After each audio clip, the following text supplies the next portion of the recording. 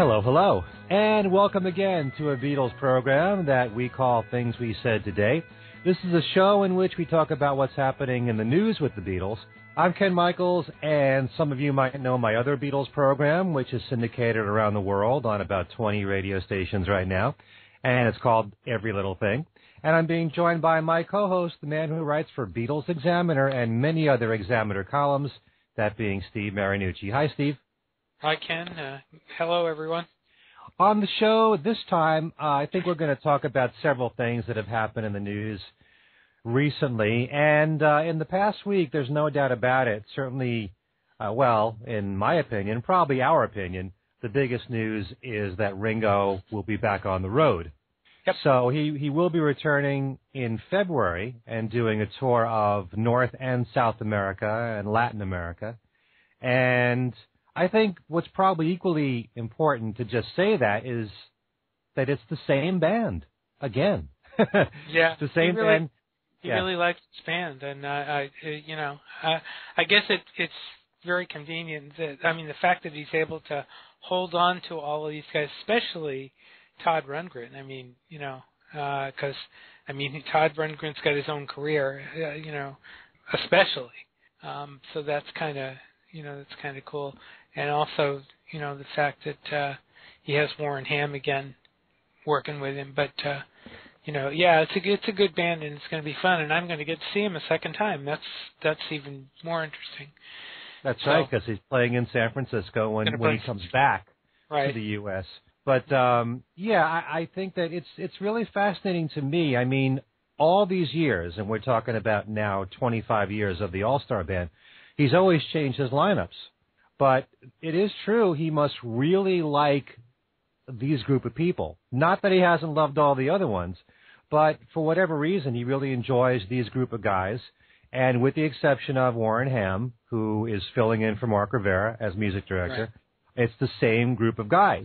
And it is kind of miraculous in a way because most of the people who have been in Ringo's All-Stars are people who, on a regular basis, tour for the most part. Because that's how they make their living. That's, more so than the sales of whatever new records they might make. Right. This is their livelihood. And for many of these people, you may not be aware of the fact that they're always touring. So for Ringo to be able to hold on to the same group of people, he must know that there's a window there when they're not touring on their own. And I do know for a fact, Todd, you mentioned in particular, Todd tours all the time. Todd always puts out new albums. He always does different tours. He can do several different tours in the same year. And he does have a new album coming out around March. And he is supposed to tour around then.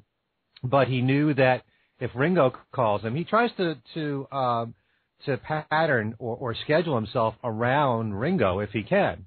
Because he loves working with Ringo. It's an honor to be in Ringo's band. So if he knows ahead of time that Ringo's planning this, then he can plan his tours around that. But we did hear quite a while ago, and even Todd said it at the camp that I went to over the summer, that Steve Lukather is supposed to be joining Toto.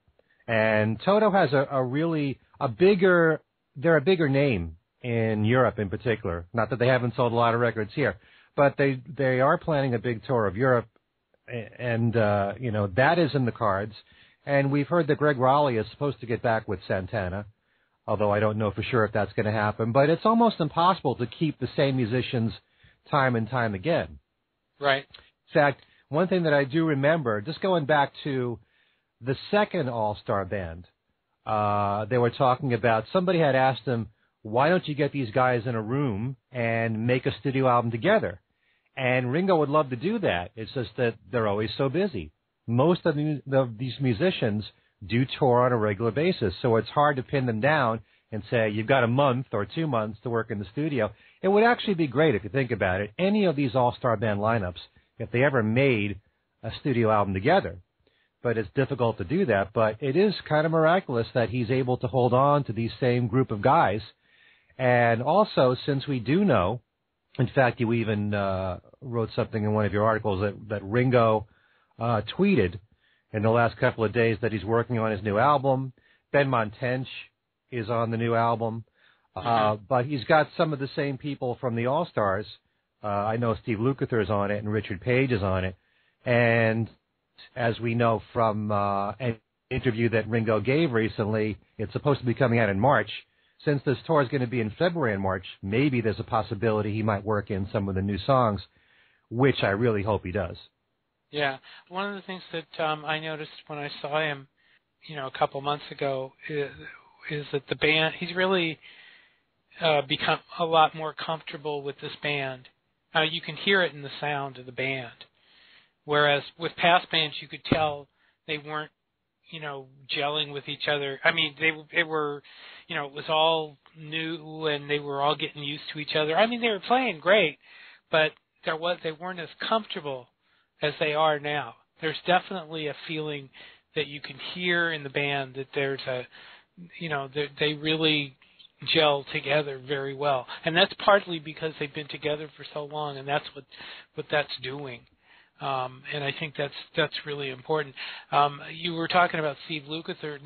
Lukather's been in the studio doing stuff with Toto. So, yeah, I mean, there's a whole lot of things going on around there.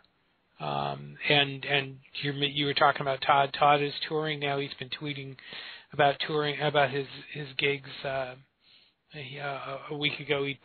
I guess he was in Massachusetts a week ago. So yeah, I saw him.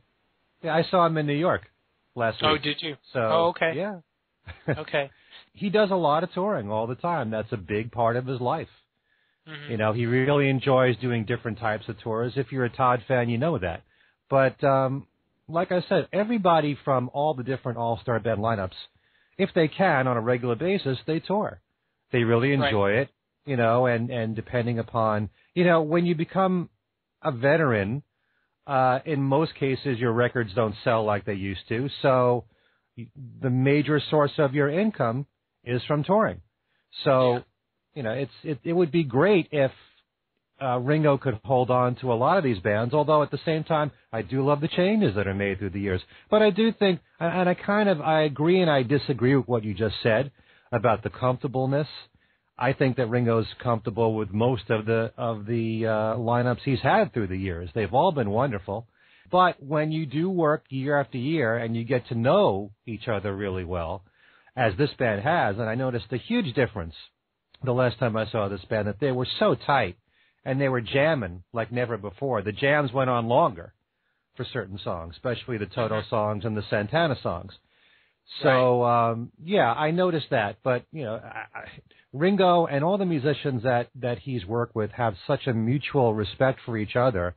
I think that you feel that with all the all-star bands. Everybody appreciates the work that all the musicians have done in their careers, and I think you feel that when you go to a Ringo show.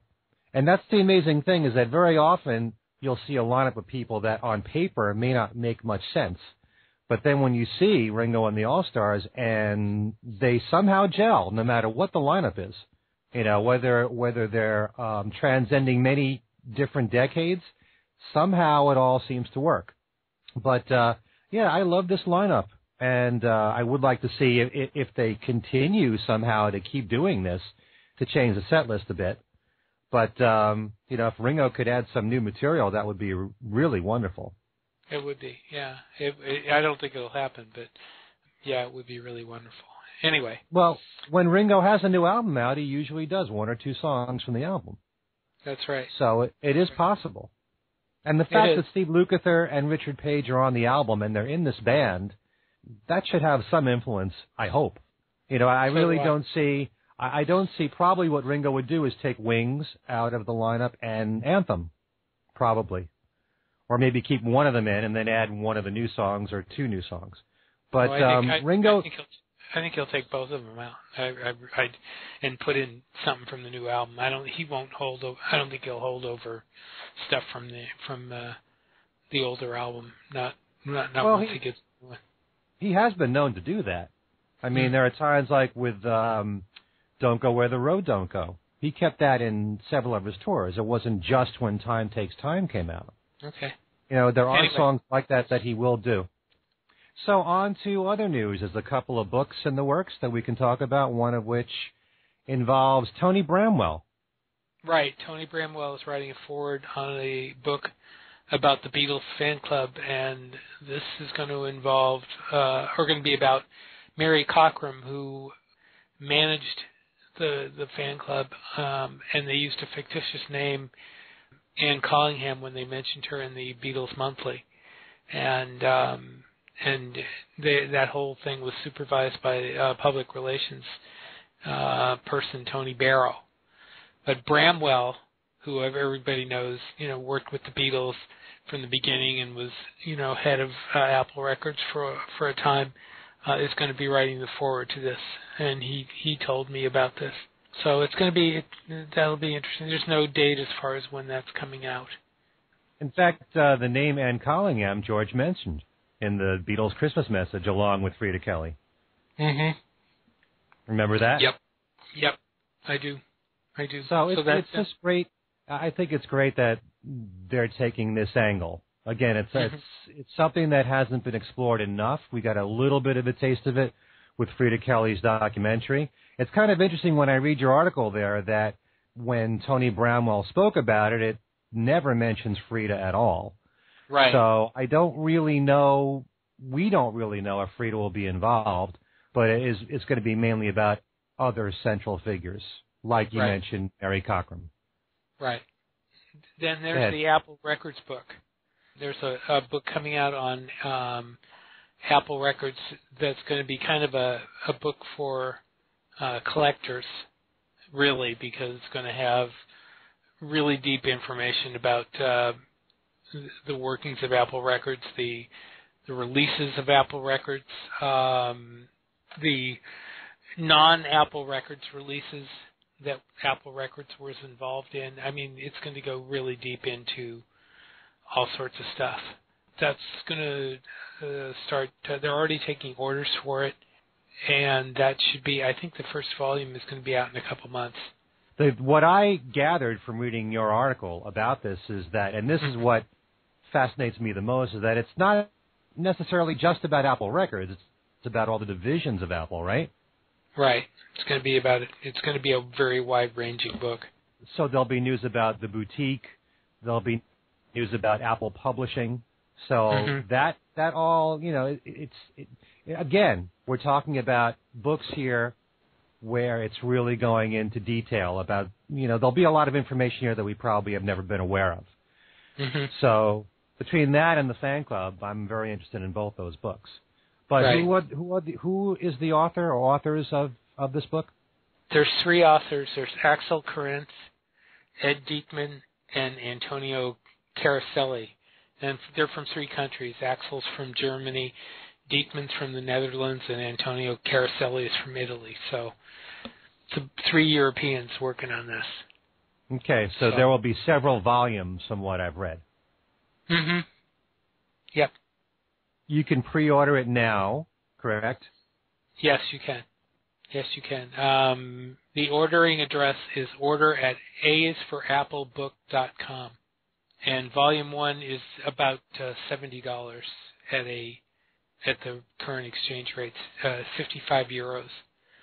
And if you order it before December 1st, you get a €5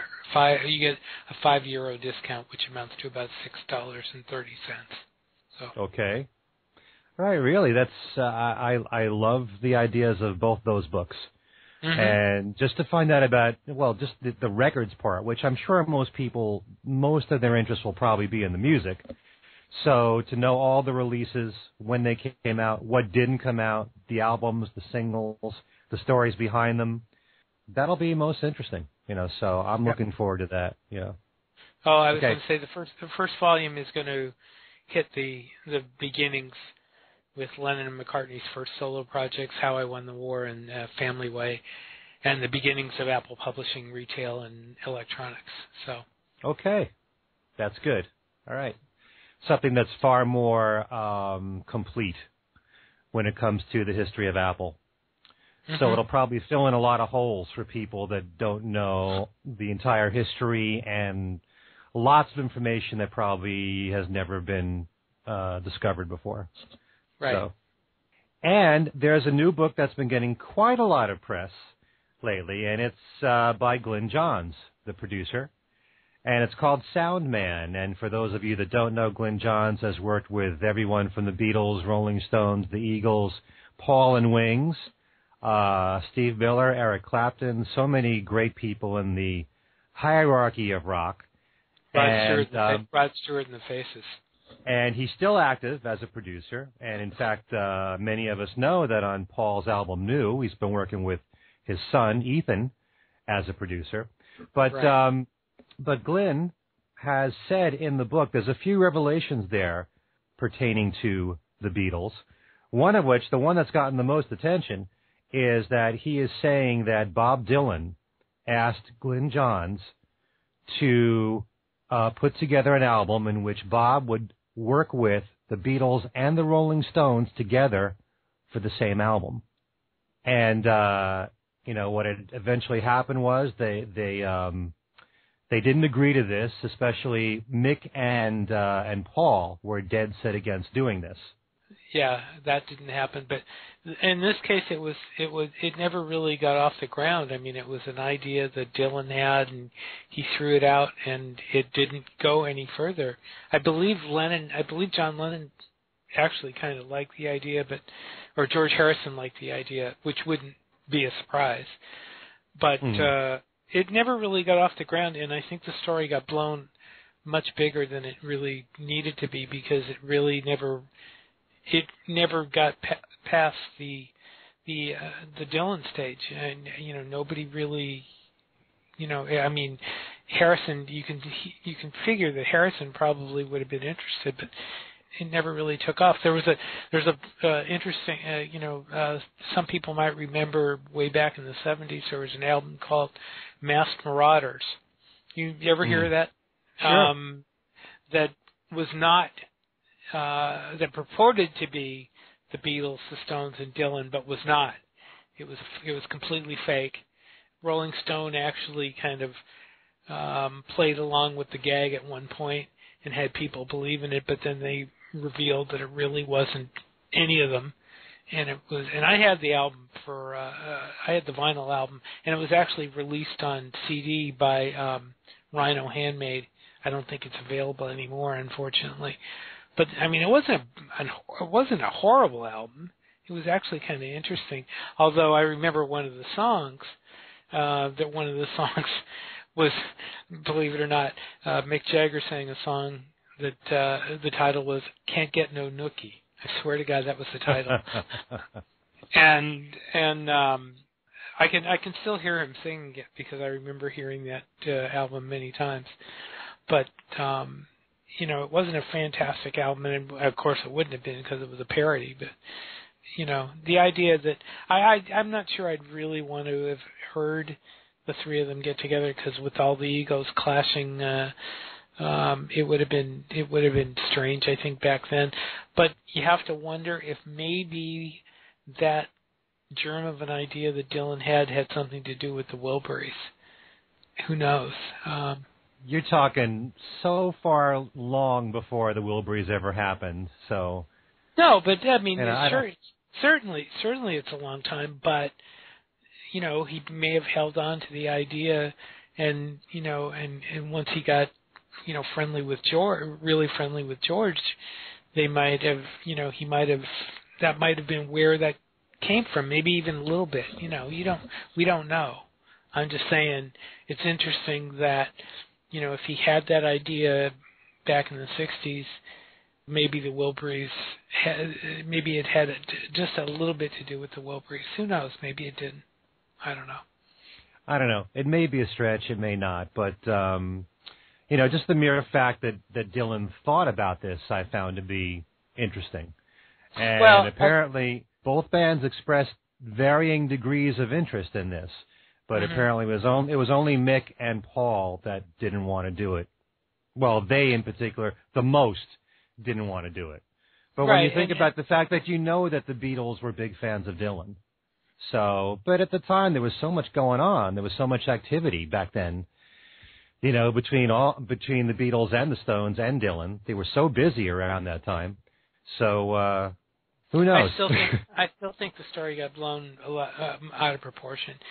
Because I remember seeing one headline when somebody wrote it up as saying, it was basically inferring that it almost happened. It came very close to happening, and it really didn't come that close to happening. I mean, these kind of things, I'm sure there's dozens of examples all the way down the line, that of things like this where people had ideas. Oh, maybe I'll work with, be nice to work with such and such, and and it was just an idea that never got anywhere, and this never got really anywhere. So, I don't know. Okay. You can take that. You can go with that as you want to, but anyway. And also, Glyn Johns says that after Sgt. Pepper came out, Mick Jagger went to him and said, "You've got to come up with some new sounds because Sgt. Pepper has just reinvented the wheel." So, interesting little comment from Mick Jagger there. And it's funny that they tried to do their own Sgt. Pepper. The That's Stones true. did. So, I mean, for reinventing the wheel, he sure copied what they were doing. But anyway. Yeah, but this is just the recollections of Glyn Johns in the book. And right. He also says, and I found this kind of interesting, not that shocking, but when Led Zeppelin first emerged on the scene, Glyn Johns was kind of blown away by them. It was a jaw-dropping moment for Glyn Johns. And when the music was played to both Mick Jagger and George Harrison, they didn't like the music. And Glyn Johns was really shocked about it. He was disappointed that Mick and George really didn't get Led Zeppelin. Mm-hmm. So, to each his own, I suppose. Look what Led Zeppelin became. So, right. And he also says that it was his idea. It was Glyn Johns' idea for the Beatles to play on the Apple rooftop. And he also says that while the Let It Be sessions were a difficult time for the band, he also remembers that they really had a good time together, and they were hysterically funny, he says, and just ordinary blokes. It wasn't all just misery all the time during the Let It Be sessions. I would question him saying that it was his idea to play up on the Apple rooftop, because as I recall from the movie, they talked with Michael Lindsay Hogg about that, right? I mean, that was part of that discussion. So I would very much question that in particular, but I have not read the book yet. That's going to be something I'm going to have to get a hold of. But yeah, I haven't either, but I'm just reading excerpts that have been online from what's in the book. Okay. Yeah. So, anyway. Only the Beatles-related stuff is what I'm relaying here on the show. So. Right. Let's see. What else did we want to discuss? Well, I wanted to bring up, because just before doing this show right now with you, I had a chance to listen to the interview that Olivia Harrison gave to Jools Holland on BBC Radio. And we were just talking about this because it got some attention because she played a 1-minute excerpt of a demo that George made for the song called Fear of Flying, which was a song that the British artist Charlie Dorr recorded. But she talked, it was a really good interview. And Jools Holland does great interviews, and, the whole history with him and the Beatles, you gotta give some credit to him, because he interviewed the Beatles, the 3 surviving Beatles, for the Beatles anthology, and he worked with George on Horse to the Water. So, and I must say before I even bring this up that Jools Holland hosted a radio special when Brainwash came out, which was absolutely wonderful. It's one of the best specials I've ever heard. It was just everything you'd ever want to know about the songs on Brainwash. And it involved interviews with Olivia and Danny Harrison. And Jeff Lynne is on there, Jim Keltner. I believe Ray Cooper may have been on there. But it was just so good. So, Jools Holland has done a lot of extraordinary work with the Beatles. And so for this particular interview, Olivia was on, obviously, to promote the George Harrison box set, The Apple Years. And so she was just talking about her life with George, and they were playing excerpts of songs, and songs in their entirety. They played some of Electronic Sound. They played the track Skiing from Wonderwall music. And, because Eric Clapton's on there. As a matter of fact, it's a funny thing about Skiing, because it must be a favorite in the Harrison household there, because a few years ago there were ringtones that came out on George's music, and that was one of them for skiing. One of the tracks, one of the instrumental tracks, a rock track that Clapton was on. But yeah, I wonder how many they sold of that. I don't know. I guess the real, the hardcore Harrison fans knew the song. But yeah, it was a really good interview. Some of the things that I found interesting, although this is not the first time it's been brought up, I think it was in the Beatles anthology, Olivia talked about how George told her that, the first song that George ever remembered hearing was a song called One Meatball by there's a black singer, songwriter, guitar player. He was a civil activist, too. He was in blues and jazz, and his name was Josh White, and they played the song. So I think when you really want to appreciate an artist and get to know the artist and what influenced them, you got to hear the music that they heard growing up. And it's not just, I know it's easy to think in the case of the Beatles, they're so well known for their hits and their pop stuff and their love for 50s rock and roll, which no doubt was a massive influence on them, but their influences go far beyond that. And there's quite a lot that's pre-rock and roll, and all the Beatles love that. I mean, Ringo did Sentimental Journey, and we know Paul just did Kisses on the Bottom a few years ago, and that. Right. George recorded Hoagie Carmichael songs in his solo career. He recorded Cole Porter. He loved that stuff, and he loved George Formby, right, the ukulele player. But, you got a little taste of some of the early stuff. They played, speaking of Hoagie Carmichael, they played Stardust, which Hoagie co-wrote. He wrote the music for that. But a version that George loved was one before the lyrics were ever written. And it was an instrumental version that Hoagie Carmichael recorded, and I think the year was 1927, and they played it. So it's really cool. It's kind of like, John Lennon's jukebox in a way, only it's applying it towards George. And one thing that Olivia said in the interview that I found interesting, because we all have wondered, and we just talked about this, how much is there in the archives from George? How much unreleased stuff is there? As if we're ever going to really know the full extent of that. But she did say there's a lot of unfinished songs. Okay? So you got to wonder, what would they do with that? It's got to be a daunting task to go through everything that's unreleased of George's career. And according to Olivia, he recorded quite a lot of stuff. And what would you do with an unfinished song? That's far more complicated than a song that is where he's made a demo, and it could just go out as a demo if it's a complete song. What do you do with songs where you just got fragments or they're not complete? So that I found rather interesting. But I know that Jules asked Olivia if George was a workaholic, and she said yes, although, you can interpret that a number of ways. It doesn't mean that he was a workaholic when it came to his music.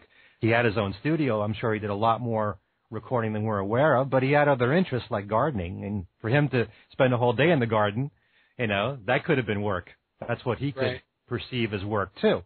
But I found that to be interesting. But, she gave us a little teaser with that 1-minute excerpt of Fear of Flying, and you got to wonder how much lies in the vaults. But I also am a firm believer of being a businessman and never putting out everything all at once.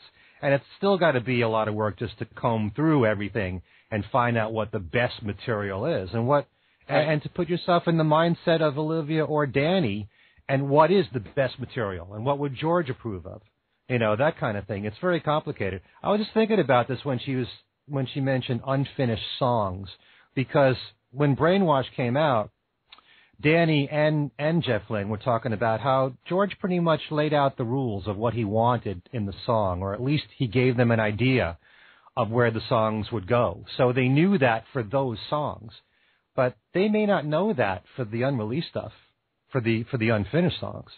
So you got to wonder if that's ever going to see the light of day. But I'm sure everything's going to be done with a lot of care, and it's not.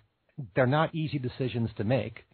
So just interesting to know what Olivia had to say. Olivia and both Danny, they're great interviews. I think they kind of learn from George a lot, because they don't give many interviews, but when they do, they're powerful. Well, yeah, this interview, by the way, is online. It's on the BBC site. if you Google Olivia Harrison and Jules Holland, you should be able to find it pretty easily. And as I write today, Wednesday, it'll be up for 7 more days. Wednesday is when we're taping this. So it's going to be up, say, through next Tuesday, through the 18th. So if you want to hear it, it's a 57-minute interview. If you want to hear it, make sure you get to it before next Tuesday, late next Tuesday.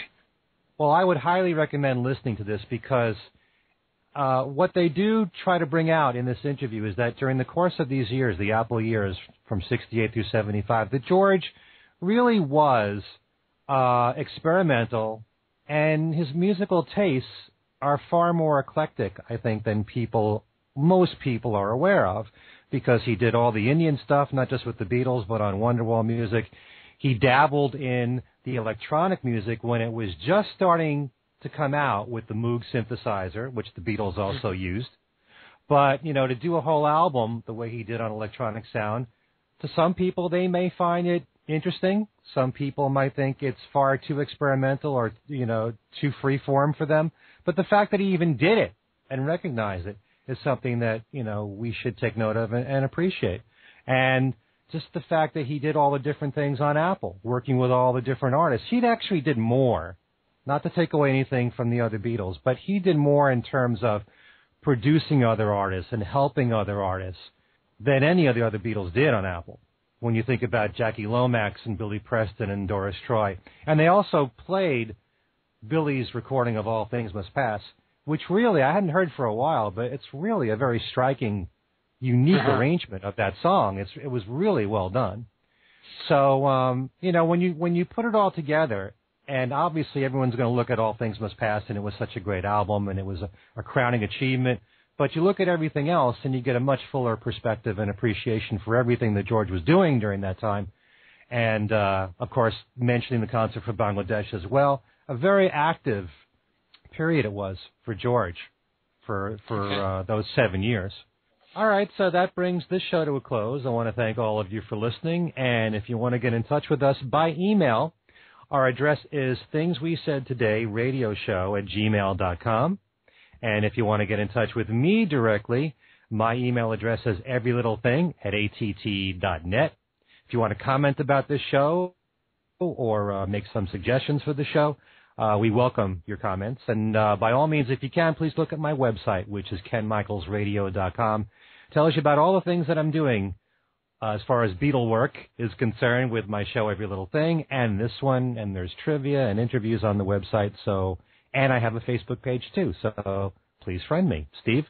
And you can get a hold of me at BeatlesExaminer@gmail.com, and I'm on Facebook under my own name, and I also have a Beatle news group called Beatle News and Commentary, where I post stories and all sorts of interesting things, and so look for me there, and get a hold of me, and I'm just all over the place. I'm so busy writing. I'm everywhere.